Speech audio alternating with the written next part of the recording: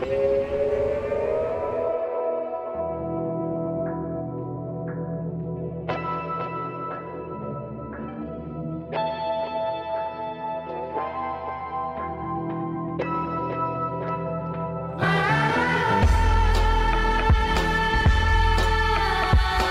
kommer från Kristianstad, som inte är någon dansstad överhuvudtaget.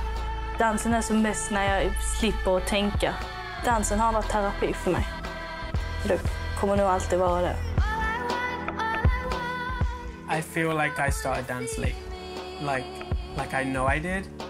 A lot of my friends were dancers. They'd be really confident and they kind of know who they are. And I kind of think I really wanted to have that. And I was like, that's what I need. I need to like dance.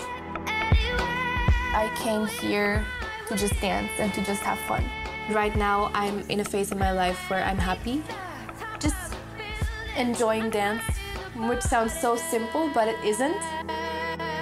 If you're dancing within the hip-hop, you're not creating anything new, but you're recreating everything.